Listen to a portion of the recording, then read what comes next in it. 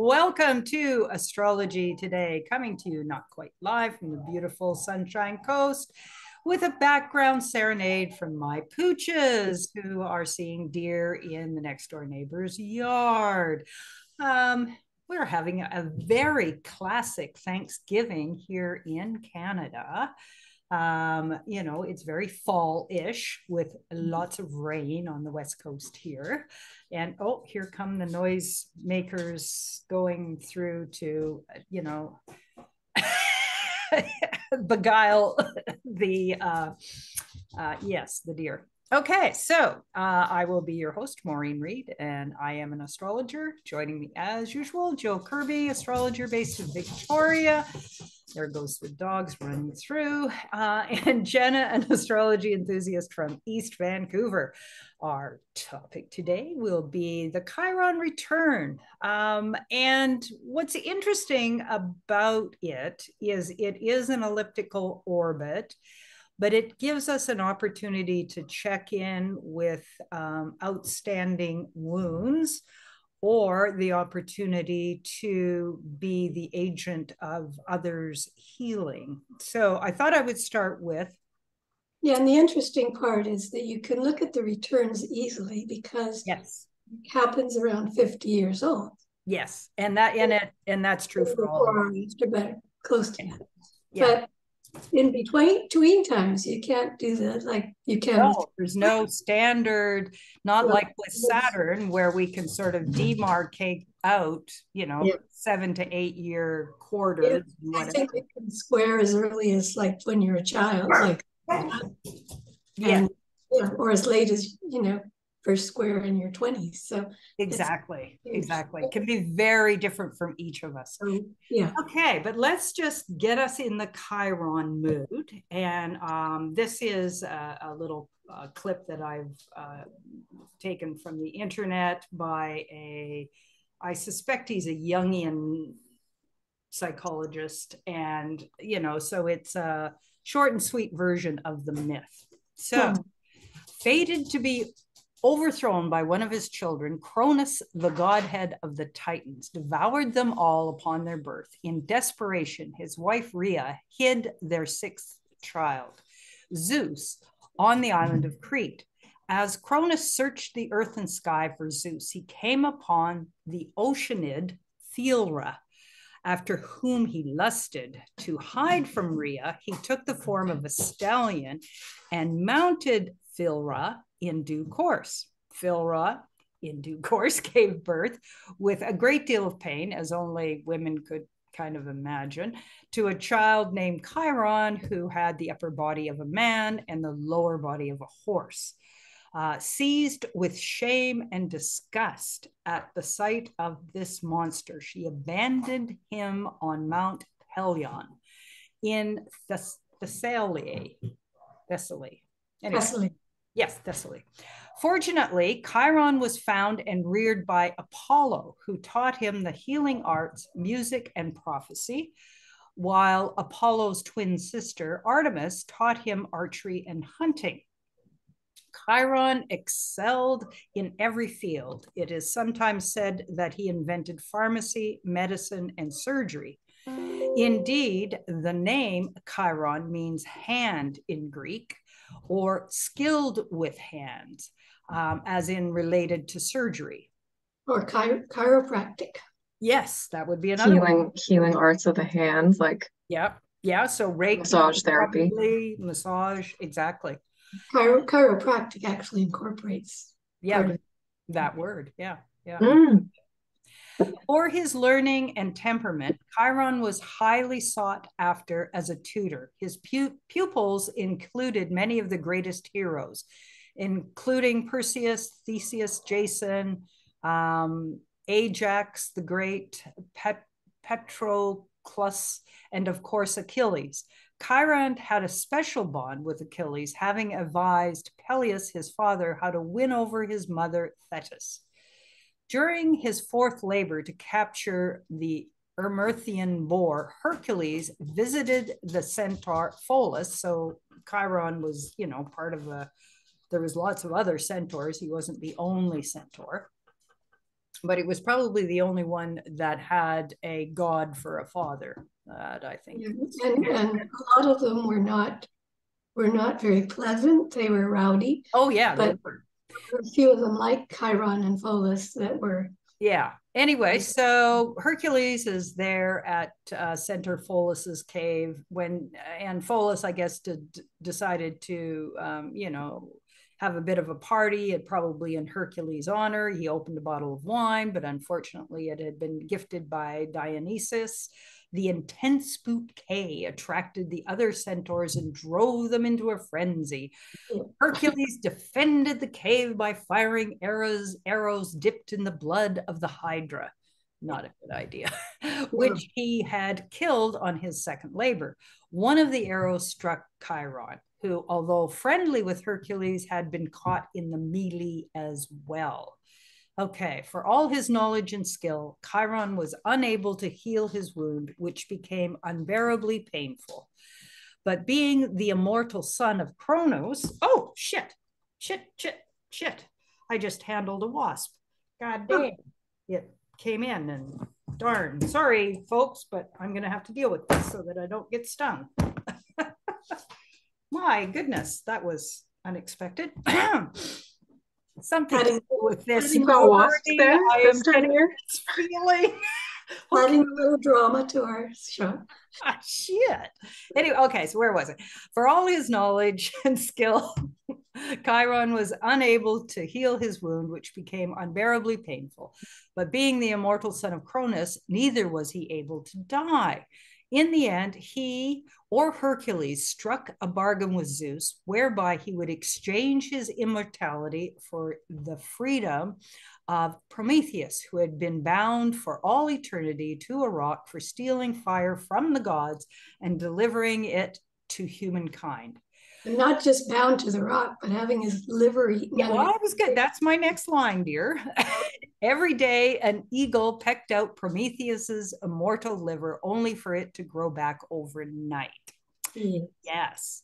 After Chiron's death, so he does die now, Zeus at long last freed Prometheus and fixed Chiron in the firmament as the constellation Sagittarius, or the Centaur. Okay, so I'm listening to this again. It's not the first time that I have actually heard this story. And I myself, unfortunately, have happy Chiron very close to the midheaven, sandwiched between the midheaven and my moon. And it struck me that, the first part of that myth is almost literal for me. When I was born, I was supposed to be a boy, and gall darn it, I did not, appear as directed. My dad apparently was incredibly pissy about it. So I'm like, oh yeah, okay. I wasn't fostered out, but I was ignored. It was like, no, this is not what we wanted. We wanted a boy, and I guess we have to put up with you, and yada yada. Yeah, and with my Chiron very closely conjunct the ruler of my ascendant, Venus. Yes. In the third house, I was a middle child, and yes, and yeah. Yeah. And that is quite common, like and so we all have Chiron somewhere. How prominent it is will of course speak to how much in your consciousness it comes into play. The other thing is, of course, if it's angular, then you're likely, not going to be able to shy away from it much. Or as in Jill's case, with it being connected strongly to the chart. But it does have this oddball orbit. Okay. And so it spends 3 times as long in the sign of Pisces, and it's going its shortest time through Libra. And that's similar to Pluto in that funny, exactly. A huge time in Taurus and very little in Scorpio. Yeah, but because it's only 50 years long and not 248 years long, The stations and the retrogrades also come into play in a way that I had not really realized until I went into solar fire and I went, okay, I need to see, what is the egg, right? We sort of know the egg for Pluto. It takes forever to go through Taurus, and it zips through Scorpio, which is actually quite kind of it. Yes. That it's not the other way around, or our species would have demised a long time ago, I suspect. Anyway, so that was my first question: is where is it going slow? Where is it going fast? And so I set up solar fire in the transit list so that it would show me for various people. And so here I'll show you one of what the lists look like. All right, so I think I have to go here and share, and then I can pull up this. So this is Russell Brand, who is an example that we may or may not get to. And so this is what the dynamic report is that I pulled. And so I started with the year of his birth, and I went out 50 years. Right? So that we could see this full spectrum. And so he started on the day of his birth with Chiron direct or was it retrograde? Let me see. I got to get us out of the way. As a D decided. Yeah, so it was direct. So shortly, and this particular column tells us how old. So, he's like barely out of the gate.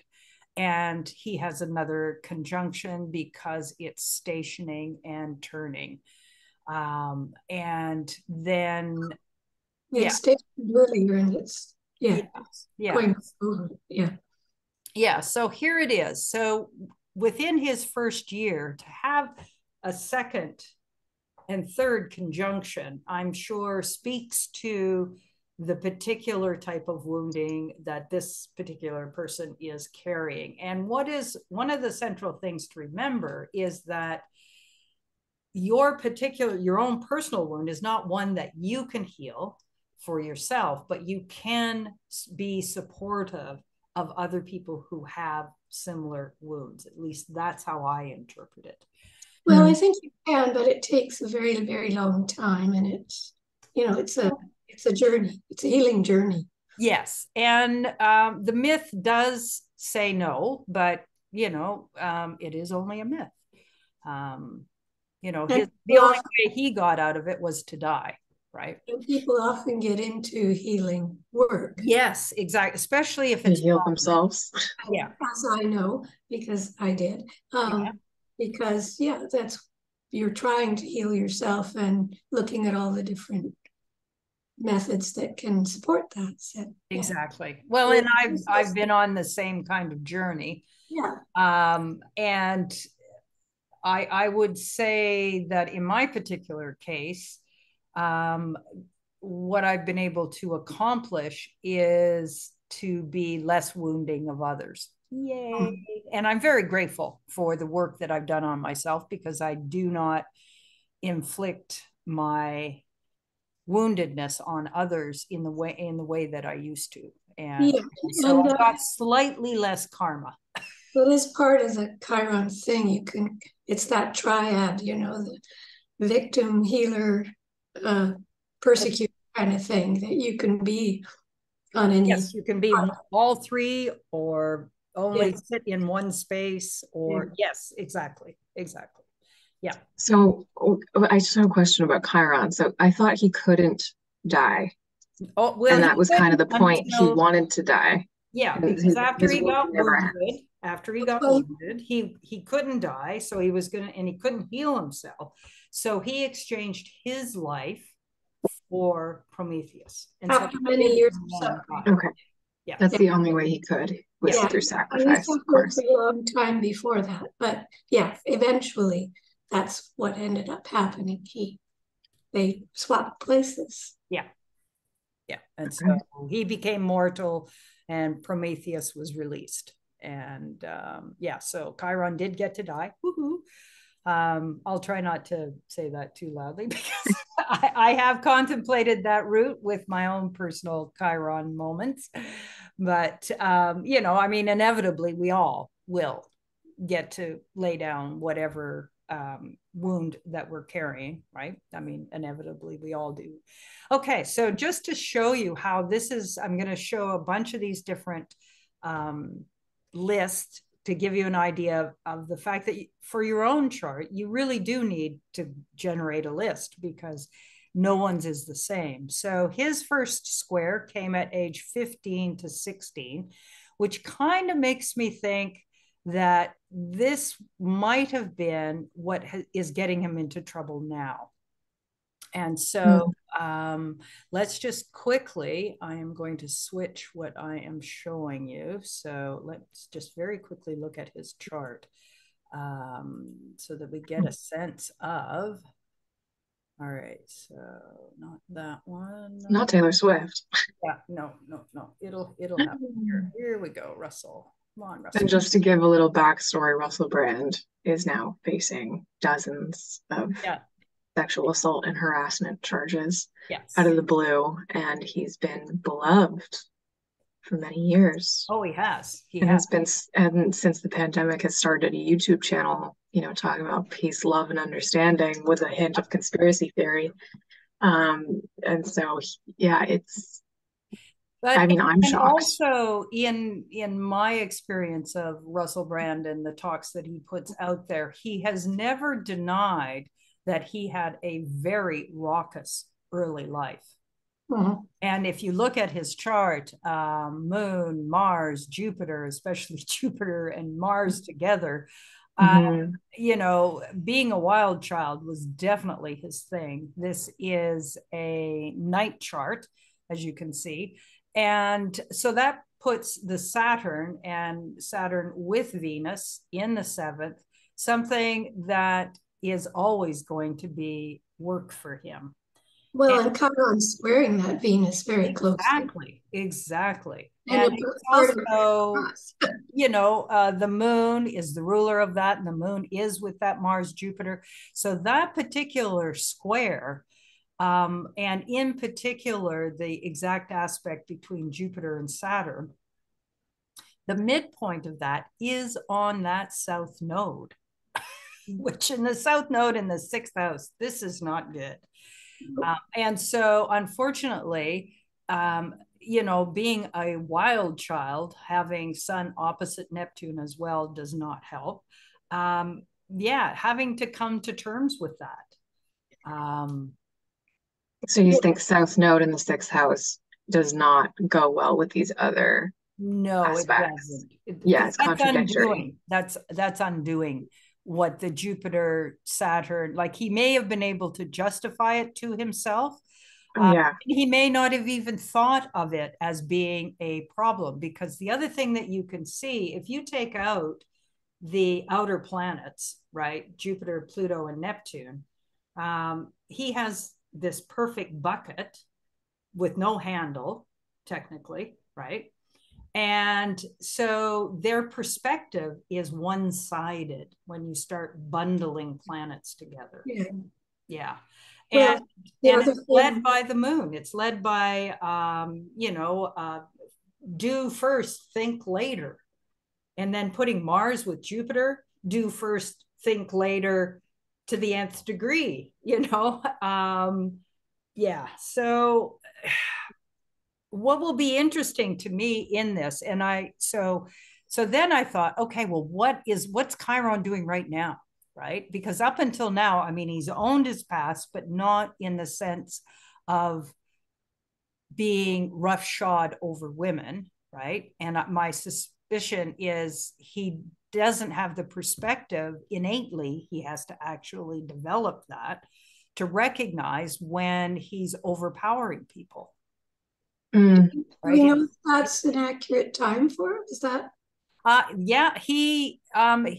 Okay. So when we did an episode, because he has a time twin, right? Angela Jolene was born on exactly the same day, and he posted this chart, not necessarily, in whole signs, with Angela Jolie on their birthday.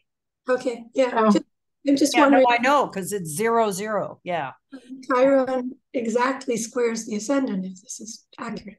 And and Venus. Anyway, okay. So I thought, what is Chiron doing right now that this, is it part of this current picture? So because it's very out of the blue. Like, why now? Yeah. Well, and it was not a surprise to find what it was that oh no, that is not what I wanted. This is what I want. What's underneath here? There we go. So can you see the list again?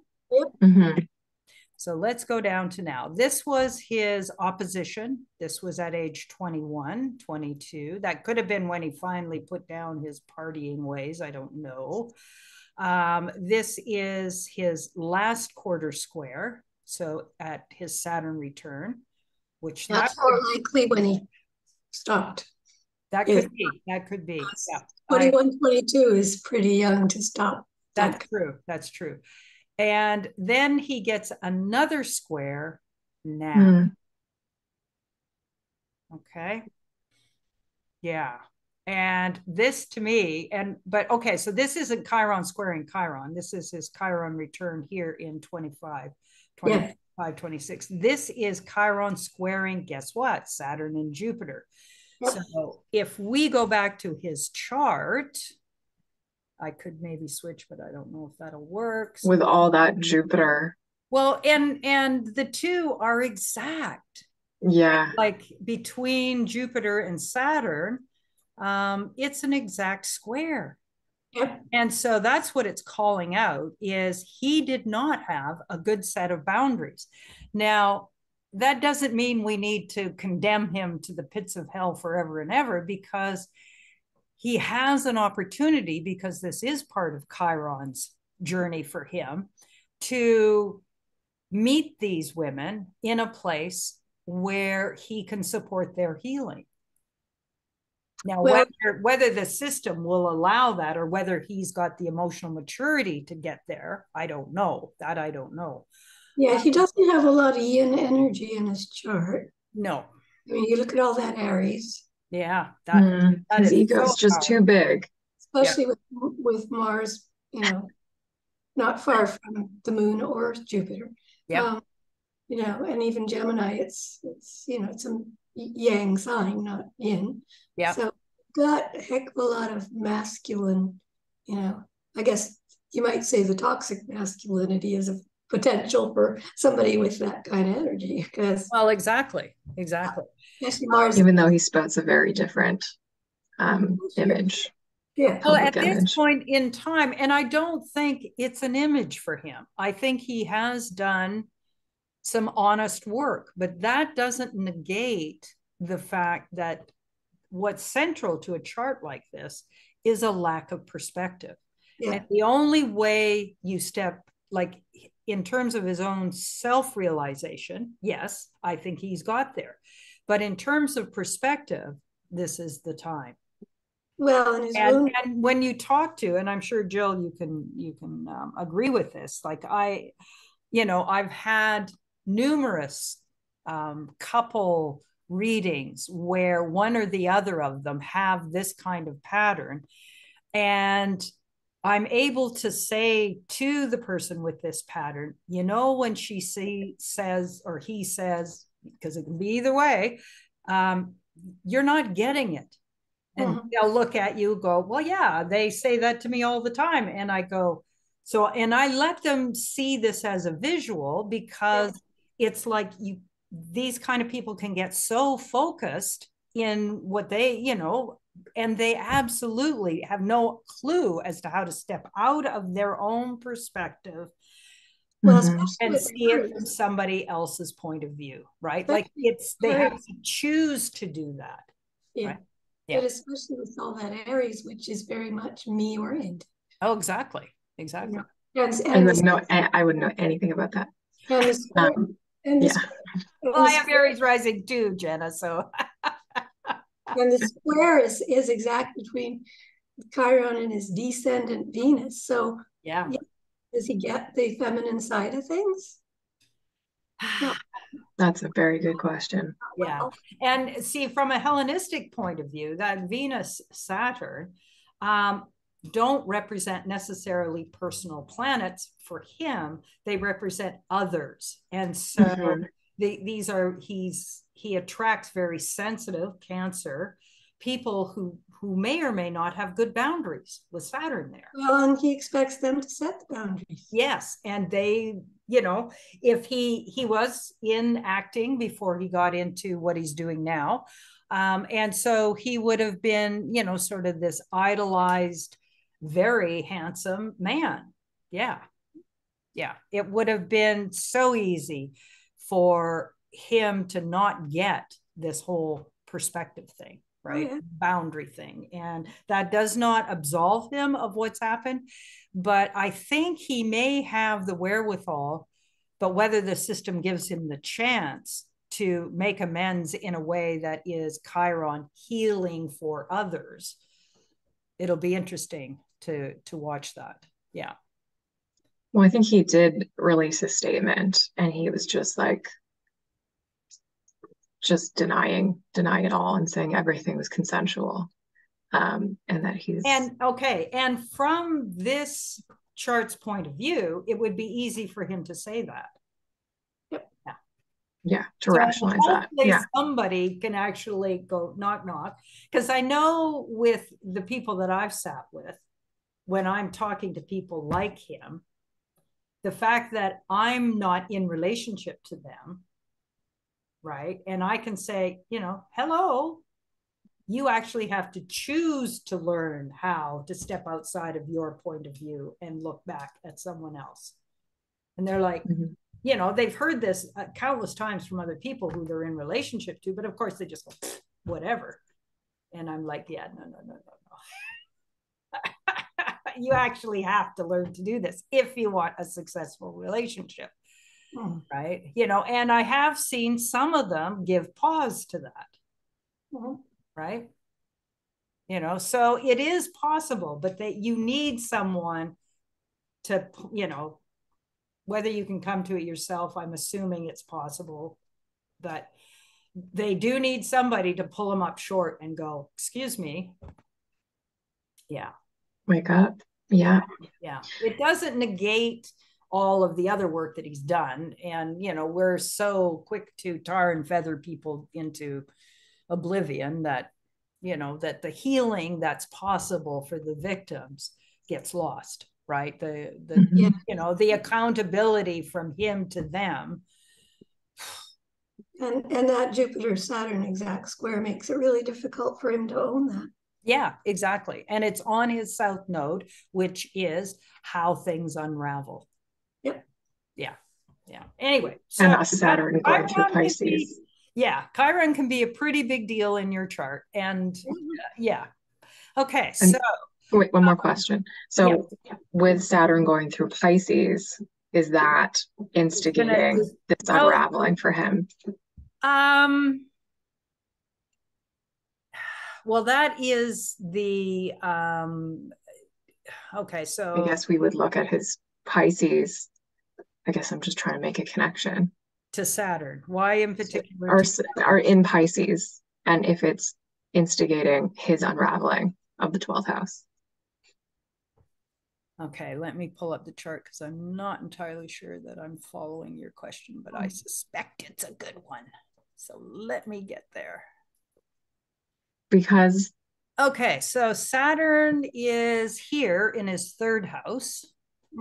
Okay, and it's nowhere near any of these degrees yet. What it is doing right now is squaring the south node, which is the point you're talking about. Is that zero?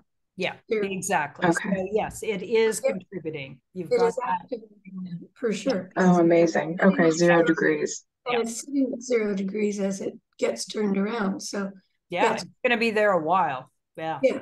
So yes, it is activating that south node in the 6th. You are entirely correct. And so this would speak to, says a little bit about the women who are bringing forward, because third house will often represent your immediate community. So these would have been the people that he hung with in, you know, like Jill was saying, in his 20s until he got to his Saturn return, which I agree, Jill, that's likely when he put a stop to it, because he did. He's married and he's got kids now, right? Yeah. No, but 21, 22 is way too early. Right, way too young to get it. To stop that kind of behavior. You're just getting really into it. That's when it starts. Yeah, exactly. Yeah. Okay. And also, the sixth house, the Gemini piece here, you know, that speaks, sixth house is health. And so, you know, his whole mental perspective. Yeah. And this is a Mercury in its own sign, but it's debilitated because it's retrograde. It's under the beam, so it is considered in its chariot. But the retrograde says that justifying would be easy, right? I mean, and that's just a Gemini thing, right? They can say anything and mean anything at any time in any language. Especially when Aries is saying it, and I'm always right. Yes, exactly. Yeah, this is a tough chart. Yeah. And it's, it's, as you say, aside from the three slow planets, they're all bundled in a very, it's this other side of the chart, dealing with others. Yeah. Right. And yeah. Well, so in my system, this would be, in the person. It would be, This would be even more problematic because it's actually going to be. Okay, let me very quickly change it up so that you can see it in Jill's system, because she's right. It does look very different. But I'm just thinking the Aries piece then falls in this sort of my side of the chart. So makes it even more. Even more of a bucket. Well, more there of it is. There it is in Placidus. So we have, where's our interception here? Aquarius, which is self and other. Yeah. And that puts this in the fourth house. So it's interesting because that when I went to pull up, because I wanted to see when it first got announced, to see whether the Chiron fit in, right? And who was there with him to defend him, and my son did no wrong, was Dad. So the Placidus house system, of course, puts Dad in the fourth house with that self-undoing South Node, which is interesting. So in other words, Dad was probably not necessarily a straight up person in it may be a familial pattern. Yeah. You know, I mean, we learned stuff somewhere. Yeah. Well, and also this Mars opposite Pluto is pretty intense. Yeah. That doesn't help. Not at all. And opposite the moon as well, right? Well, exactly. Yeah. What's the relationship? Moon Mars opposite Pluto. Yeah. There will be elements and backstory to this for sure. Yeah. So Dad might have been, this is Mom. She may have been kind of a victim of stuff too. Yeah. Who knows? Yeah. Well, anyway. At least we know she was very fiery. Would not have just, but it was not her that came out. It was him, the dad, right? So that, and again, I didn't take a lot of time. Well, I didn't spend any time with the biography, the backstory. Yeah. Anyway, it was just Yeah.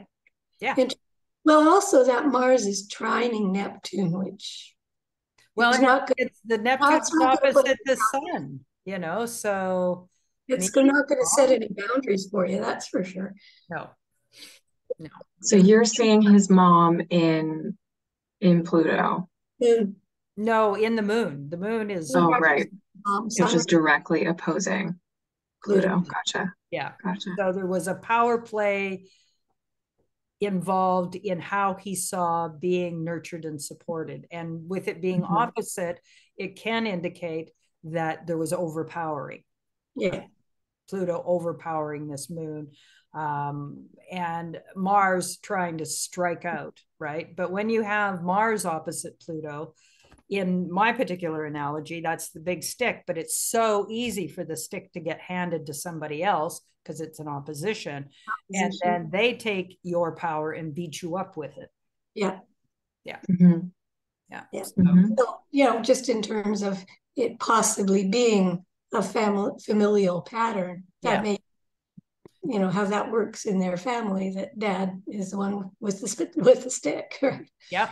And then, of course, you got Uranus is opposite the Chiron. It too is in Libra. And so again, we have this surprise of what's balance. Yeah. And then, of course, Neptune opposite the sun. And, it's, yeah. So the outer planets do not help it. No, not. And they set the stage, though, for him having to learn perspective. Yeah, they definitely do. Eventually, perhaps. You will get this lesson, I say. Okay. So not an easy chart at all. It makes me feel grateful. I have a lot of Aries and Gemini. Well, you look at your oppositions in a whole new way, especially if they're involved with personal planets, right? Oh, yeah. It's just, I per se don't have a personal planet opposition, but I do have Jupiter out of the bundle, right? And it makes a bazillion inconjuncts and anyway, okay, so I didn't know I was going to spend that long on that one. Okay, so Jill had an example. I will let you pull up. Okay. I was kind of just looking through to see if I could find any interesting Chiron things in my my own family or whatever. And I decided to look at my mom's chart just to see what Chiron was doing when her dad died. She was 6 years old. So why would you think that would be particularly wounding? So let's have a look at her chart and take that piece first. Okay. Yeah. Well, her oh, right. Sun Saturn. Saturn conjunction in the 8th. Oh my goodness. Yeah. So where's Chiron? Oh, there's Chiron down there in Pisces in the 5th. Yeah. Yeah. So it's, it's not that it screams it here, but I thought, so what was happening? Where was Chiron? Was Chiron, was that contributing to doing? So we could say with Chiron in the 5th, ruled by Jupiter, that this has something to do with hope and or also of, like the way the world's supposed to be in kind of 5th house, the ideal story. She had a belief that life is grim, life is earnest. She said that a lot. And this Chiron could have been what set that in motion, because otherwise Jupiter is not necessarily that Chiron, this is pretty but that just dominated. I think it's in combination with that. Chiron in Pisces is if you didn't have strong faith, then no, and so it's there's always something to take the joy out of life. That's 5th house Chiron. These are states. There's your 28 degrees Aries. Sorry. It is the moon. Yeah, that's there it is. Jill's descendant. Yes. Yeah. Yep. Or me. Hopefully, do I remind you of your mom? No. Good. No. What about me? No, not at all. My sun Aries is 28 degrees.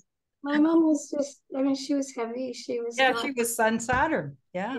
She was like a lump of granite, and she had endurance. She endured a lot, but she also had a belief system that, like I say, life is grim, life is earnest. There's always something to take the joy out of life. I remember because she said that all the time. Like, thanks, Mom. Oh my God. Why not? So so what did you find with Chiron? So what I found was, which I thought was interesting, I brought up her solar return for age 6 when her dad died. And this is the solar return chart. And we have Chiron right on the ascendant. Oh my God. And I just thought, well, that's an interesting little thing to notice, And it's ruled by Mars in Virgo. Yeah, and it's also let me count the ways. Yeah. Let me make a detailed storyline to go with this. And it's squaring Pluto in the 4th. Your dad died. Right. I mean, I just sort of looked at it and went, wow. She would have been so open, Moon in Cancer. Well, and also her dad for her was kind of the more nurturing of the two. Her dad was her own parents, right? Yeah. Her dad was a Virgo. Her mom was an Aries. Oh, yes, yes. No, yes. Oh, if her dad was a Virgo, oh, then that's Mars Virgo. Yeah. Okay. Her Taurus energy felt much. Yeah. Yeah. So and for having Neptune conjunct Saturn, we're all about to have to go through another moment of that. Jill and I were born around the time that Neptune and Saturn got together at the end of Libra. Yeah. But we're about to experience Neptune Saturn conjunction in Aries in 2025. And this is never a happy combination. No. You've got, the spiritual and reality are trying to, and so there's, the fantasy and then reality, and those two are just not a happy couple. And Mercury was squaring all that, so confusion much. And even when she was in Leo, it's the big story. It's like, no. But even in her like 70s and 80s, she was saying she never got to go to her dad's funeral. Oh, you're kidding. She didn't go. Well, she was 6 years old. You don't take children to a funeral back in 1918. You just don't. Yeah. Right. Because it's open casket. And be kept from that because they can't possibly think anything or feel anything about it. Right? Oh, right. Of course. We're not humans yet. Yeah. No. Humans. So yeah, she would say that. And I think, she never got over it because she couldn't truly grieve it. And that's a sad thing. That is. So yeah, it's just and that's like her whole story with the ascendant. It's just and how she sees the world. Ooh, that's rough. Yeah. So yes, for her, life was grim, life was earnest. She lost her dad, light of her life, I think, at that age. At that age, yeah, exactly. Yeah, because your parents are still, the godheads in your world. And well, yeah, so yeah, but I just thought, wow. How did he die? He was ill. Yeah, it was heart issues. Yeah. But yeah, they'd been living in Edmonton, and had moved to Vancouver, just before she turned 6, and because they thought the change would help his health, but it didn't, because he was too late to do anything with that. Yeah. So, yeah, he died. So yeah. Hey. Yeah, so just I just like it was just one of the, would have been a shock to saw that. When you have a look at it, see what's going on. And like, whoa. Yes, we should mention this one because it didn't get much more chironic than that, with Chiron right on the ascendant, that solar return. Yeah, exactly. Yeah. Okay. And the moon, the moon in conjunct Uranus. Yes. Mm-hmm. Yeah. And so you're saying that her moon likely resembles her dad more than her mom. Her emotions. I mean, bam, this Uranian thing, like. Yeah, and we're just talking. This is specifically that year, right? Yeah. Right. Solar return. Okay. Yeah. So unexpected. Yeah. There was something. And to be moon in Cancer in a year where something like this happens, you aren't. You're at maximum vulnerability with moon in Cancer, right? Like normally, what was her moon? Her moon in her natal chart is what? Aries. Yeah. So normally she's got a pretty, I wouldn't say slippery skin, but she action is her mode of defense, right? But not this year. This year you gave her down, and Yeah,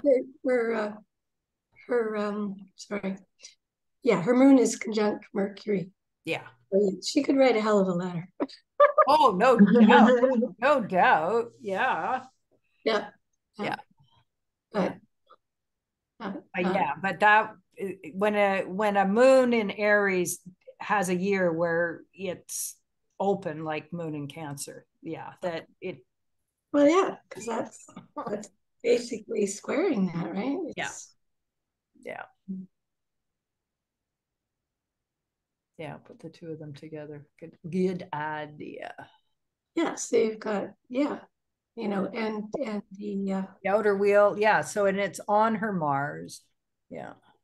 It's just and Mars Neptune is she would act and then be, why am I getting sort of the reaction that I'm getting, right? Yeah.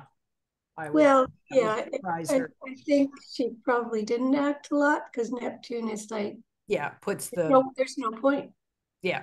Oh, right, the no point thing. Oh, Chiron. I'm glad I never met her.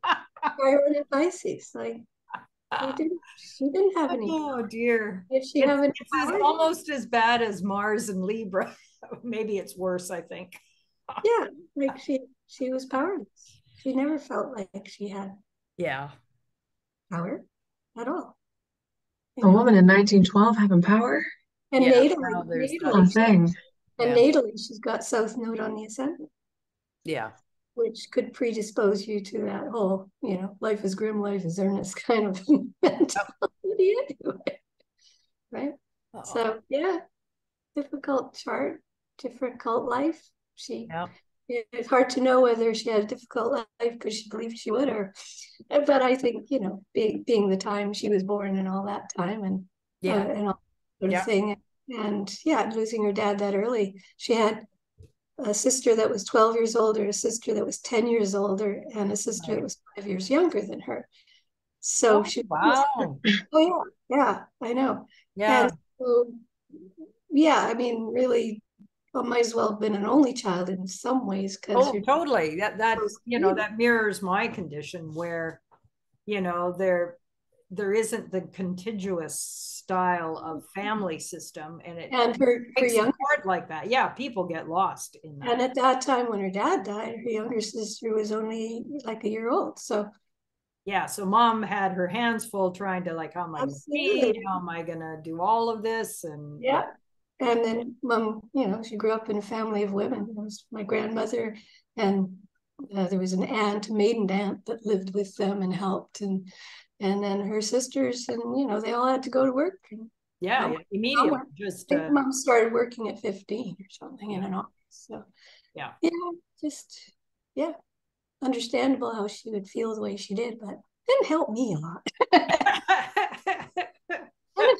Carry. You needed a slightly different model. Would have been helpful, but then that's part of the learning too. And part of my inheritance, that Chiron Venus thing, I think. Perhaps. Yeah, exactly. Your moon there. Yeah.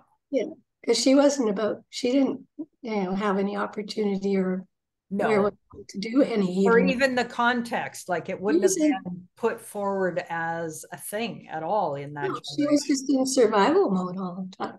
Yeah.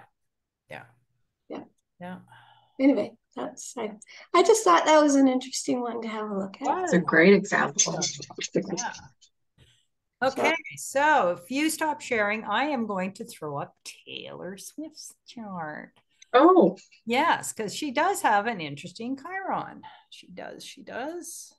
And I do believe I even have her list. So let's switch this one to this one. Okay, so as you can see, it's doing this huge opposition in her chart. Yep. Yeah. And so opposite Saturn. Yeah. And Saturn Neptune. Here we've got Saturn Neptune. Exactly. And Saturn's sign, which would throw to Saturn a little bit, but she's able to constructively use it a little bit, or I guess that's to the moon, but Well, whenever you have an opposition, at least with Saturn being involved and Saturn being relatively functional in its own sign, but getting clear on exactly how to set up balance and set up good boundaries with Uranus, Mercury, Neptune, Saturn. I think one could analyze her music to see just how well she's getting. You know, I'm thinking of the one song that she kind of caught me with, which was the one where she's I don't know if you would call her a femme fatale in and she destroys the guy's car, and I can't even remember the name of the song now. And it was out, Look what you made me do. Yeah. So even that statement, look what you made me do. I'm sorry, honey. That is this opposition not functioning in a healthy way. No one makes you do anything, right? You make that choice. Especially if you got Mars and Scorpio on the ascendant. Exactly. Oh, yeah. Yeah, she's writing out of that opposition, and whether or not she can, grow into it in a way that's actually functional. I think the other oppositions there are helpful in that regard. Mercury opposite Jupiter. You get more perspective with that. Yeah, that could help, definitely. And the Uranian thing with the moon, like wake-up calls. Yes. But that moon Jupiter itself has to recognize that her sensitivity isn't the only sensitivity in the room. Yeah. Coming in like a wrecking ball. Yeah. Oh, yeah. You hurt her, and there comes Mars, Pluto, and the ascendant to wreak vengeance, which I don't know. Well, what might be somewhat helpful is the trine between Chiron and Pluto. Yes. Because she is able to transform herself. That is true. And so, and have some recognition of the depth of the wounding. Yeah. So, yeah, I mean, I think these oppositions offer a little bit of help, but that as well. So, yeah, this is definitely, difficult. And so it'll be interesting to watch. I mean, she's young enough that we get to watch for a while, just how this plays out in terms of her learning how to do relationship. And so I did let me pull up her list, because I did do her list as well. All right, so so that was Russell's. We have Jenna's, but let me just open. No, that's because last week we talked about how her Venus is kind of excluded, right? Yeah. Oh, yeah. Doing relationship is part of definitely what she's here to play with. There it is. There we go. Okay, so here's Taylor's. Oh, I might not have. Have I done the? Oh, yeah, I did. Okay, so where are we here? So this is where she's at. She's actually just come off of, because she just broke up with somebody, didn't she? Just recently. In March. In March, yeah. So square. Yeah, the square. Yeah. It happened in September and in March. Yeah. Okay. And then again, yeah. So here was when they finally split up. Yeah. Yeah. So it is playing into it. It does it. Let's see now. Where's the opposition? Let's see now. Chiron is in Taurus. So the 2033.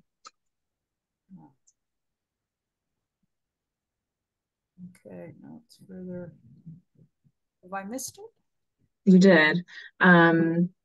Aries. So wait a minute. What was her 20? I saw 2033.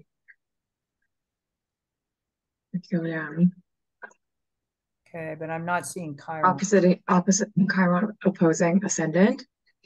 No, I'm looking at Chiron actually opposing itself. Okay. Yeah, that's what I was looking for. Oh, here it is. Oh, there's the return at 50. Where the heck is the opposition? That's the last. Oh, that's the last square. So the opposition was where? Oh, okay. Not a really good list for some reason. It's missed it, which can't be true. So it would have been when Chiron was in, so her Chiron's in Cancer, right? So here it is here. So that's the opposition when she was 13. So see how early she got that. She got the opposition at age 13. Wow. Yeah, well, that's you really do need to. What threw me is I highlighted the wrong one. You really do need your own list to understand when you're going to get sort of the yeah. That's the tricky part with Chiron, because it's not the easy pie chart that the other ones are. Yeah, exactly. So you can construct this list. And, as I was saying earlier, I do have, so here's Jenna. This is oh Lord. Let's see when mine was. Okay, so we'll start at the beginning. Okay, so that's you coming into the world, the conjunction. So the first square, you had a one-hit wonder when you were 5. Yeah. Interesting. Yeah, that's the early end of having the first square. Yeah. Sometimes it doesn't happen until your 20s. For some, yeah, exactly. Okay, then the opposition is... Oh, that's exactly 13. What I thought. I was like, definitely a 13. Absolutely. Yeah. Yeah. Yeah, 13, 14 is a lot of stuff often happens because you come into your Saturn opposition as well. Yeah, yeah. So it can be difficult, but throwing Chiron in, yeah. You just... on my south, when it's on my south node already. Yes, yeah. Yeah. And the next square is here. Just great. Shortly. In May. Sorry. Inquiring minds wanted to know. May, October, and March in 2025. I mean, yeah. You guys, I've had enough. Okay. Okay. Stop the shares. So, I mean, we all have them. We all get them. Yeah. But I do, in terms of, so for both of us, for obviously Jill and I, we've had our return. And I know for myself that it happened at a time when I was not able to stand up for myself as an adult. And it was a very, very difficult return for me. Yeah, I just started learning body talk. Oh, okay. Oh, well, at least you were learning something that could help with that. Yeah, exactly. What was I doing? I've done a lot of other, yeah. You did what? Body talk. It's the healing modality that I use mostly. Yeah. So it's energy work. Yeah. So I just started learning that in 2001, I guess. Yeah. So this was 2002 was my return. Yeah. Whereas at age 50, what did I do? I became a truck driver. Yeah. I had just barely got a bookkeeping business off the ground and I dropped it. And that was, it was not a good year for me. Not a good. And in my worldview, it's choices. And I was unable to not make that choice. Yeah. Yeah. I didn't have the strength of character in me to draw that line, which is, this is on a cardinal axis, right? Chiron's in Capricorn, taking responsibility. Yeah. Yeah. Yeah. So, yep. You know, and life is full of those kinds of choices. Yeah. No, yes. Yeah. Yeah. You know, it was certainly a good decision for me. I learned a lot. Yeah. Yeah. And it would have supported what Chiron needs people to. Yeah. And I mean, it was to I think be the healer of the kind of wounds that you carry. Well, and even when I started doing astrology at, 21, 22, when I started learning it, I always saw it as a healing tool, you know? Yeah. Well, and I went looking for why did the guy not read my chart? Does this mean I'm going to die? Right. But then after that, by the time I got real serious about it, which wasn't until I was in my 30s, it was, I'm really fucked up and can this help? Yeah. Help me to understand. Yeah. I didn't see it so much as pointing, in being a healing tool in and of itself, but I needed better understanding. And unfortunately, the modern system was not able to do that for me. It wasn't until until the Hellenistic perspective, I placed that on my chart. But that's not going to be true for everybody, right? No, I mean, I think for me, it was just, it always helped because, that's the whole thing is you've got to know thyself kind of thing. Yes. That is part of your healing journey. And if you don't get that, then, and so that for me is, and it gives people a perspective on themselves. Yes. It does. That is huge. Yeah. And so for me, it was, I saw that right away. And I did some other work. I actually took a course I guess it was sort of a course. Yeah. We were learning how to do psychological kind of work with people, but it was more like a therapy group because we'd learn the techniques and we practice on each other. And it was an interesting time. That was in 1990, I guess. Yeah. And interesting because I was doing something similar. Yeah. Yeah, in the process, it was really interesting because, all these other people would have things like, oh, we had an alcoholic parent or an abusive, situation or a sexual, whatever, and I'm like, geez, I didn't have any of that. How come I'm so screwed up? And it was, for me, it was helpful to have the chart to look at and realize, well, with my sensitivity to the environment, it was enough to have this, this sort of unhappy parents that were, they didn't fight, they didn't yell at each other, but it was create an environment that. And with my Mars in Scorpio in my first house, I was like the safety valve because nobody else expressed anything. And I would get frustrated, not with people, not with it. I'd be trying to do something and I get frustrated and I would just explode, right? Yeah. And then I get isolated, sent to my room because that's what my mother found was the cure. I go away until you can be nice. So I learned that, to stuff it all. But I think that was kind of my role there in that explosive with God, there's so much anger around here and nobody's acknowledging it. And I'm not trying to do anything, but boom. Yeah. It needs release somewhere, I guess. Yeah, no, exactly. And I didn't realize that as a child, but I certainly in perspective, in retrospect, I kind of went, I think that's maybe part of what was going on there. Yeah. I think I had something kind of similar with my Chiron on the South Node in Cancer in the 11th house. Yeah. That my parents were fighting a lot and I was the mediator. I was the one that they would just come to and talk to. It was, inappropriate. Yeah. So made me grow up pretty quickly and that I need to take on a lot of responsibility.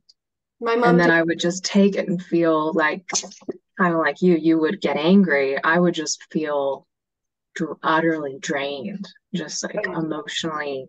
Yeah. Just like my soul was just taken from me. Yeah. Yeah. And so now if I find myself in those situations where people want to talk to me, if I haven't haven't taken care of myself, I just feel like just emptied. Yeah. Yeah. So I've learned that over and over and over again. And for me too, that my ascendant is the midpoint of my Mars and Neptune. Neptune in the 12th and Mars in the first, right? So the ascendant is the midpoint for that. So it's like you're sensitive to the environment like crazy. Yes, right. And to the extremes, right? Like and like, the Mars energy doesn't. Lots of people don't tune in or are naturally attuned to the really intense level. Yeah, no. Whereas, and so under the surface, there's this Mars picking up on all the anger that's not being expressed by anybody. And, I'm trying to be nice and trying to be a good girl all the time. Mm-hmm. Yeah. For the most part, it was, Chiron, Venus conjunct. Yeah, I know. Yeah, that was the whole message, right? You have to be nice, pleasant. Yeah, that's your job. And why is your job killing you? And Libra rising is like, yeah, of course. Yeah. I don't want to do that anger thing. It's on the other end of the beam. Yeah, anyway. Yeah, so like I say, it gives you a perspective on. Yeah. Understand your take on. Yeah. So that I found helpful and kind of somewhat healing to get that, start getting that kind of perspective along with the other work I was doing. For sure. Yeah. I think the best metaphor I heard was that when your heart is bleeding for someone or the world, it's like going out on a really hot sunny day naked, hoping that everybody else doesn't get sunburned if you just get more sunburned. Oh, wow. And so I think about that when I am just like, oh, I'm just like feeling and thinking about somebody and just bleeding heart for no reason. Yeah. Wow. Chiron. Yes, it's an interesting little planetoid, whatever it gets called. Yes. Yeah. And the one piece we haven't mentioned, which would give people another way of approaching their Chiron, is to recognize that it is a bridge. Yeah. In its orbit, in the eccentricity of its orbit, it goes out beyond Uranus, but it also comes in to the inside of the orbit of Saturn. I don't think it actually crosses Saturn. Crosses Uranus, and I don't think it, or it's the other way around. It only crosses one of them, I think. But yeah, it almost goes to the other one. It doesn't cross it. Okay. Yeah. But, so it was first, when we first heard about it at the conferences and stuff, it was called a bridge. Mm-hmm. And, from, what comes at us from the outer planets and what is more to our own personal experience of Saturn and on in, and the fact that Chiron acts as a bridge between the two. Yeah. So and that's where the boundaries come in. Mm-hmm. We do need to set boundaries for ourselves, and that's often something that's difficult when you have wounds. Yeah. In the particular area, where it is in your chart, what it's connected to, how, what is the ruler in, there's a whole little storyline that would serve a person to actually walk through to get a full picture. Yeah, because like in my case, the ruler of Chiron's sign is Saturn in my 12th, in mutual reception with Venus. So it pulls in both of them in there, Grand Cross. So And in my particular case, the ruler of Chiron, he can handle being in Scorpio, but he sextiles, right? Like I've got 4 planets in Scorpio that are sextiling that Chiron by sign. Yeah. And, so my ability to go down the road that I have experienced, and with Chiron being on the 10th, I speak about it openly, which kind of, it's not so much shocking as it was, trust me, when I first started doing that way back 30 years ago. But, it did support it. And it also kept me pushing for somebody to explain what the hell was going on. But I didn't get to that until 2015. Yeah. You know, I started working on this when I was like 20. Yeah, me too.